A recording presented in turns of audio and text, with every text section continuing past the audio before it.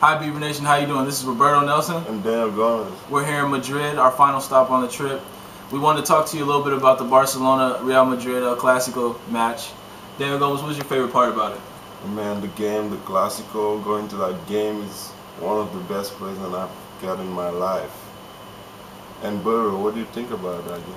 Just being able to see the best players in the world go against each other, Messi and Ronaldo, and having just the experience with some of the guys like you and even some of the guys who haven't really been into soccer, just to see their expression and to see how to really show them how big this Spanish thing is overseas. It was just a great thing to watch and to have everybody there as a team.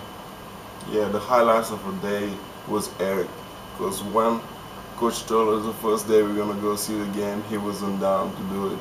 And I saw him dancing and like cheering on the game. It was unbelievable.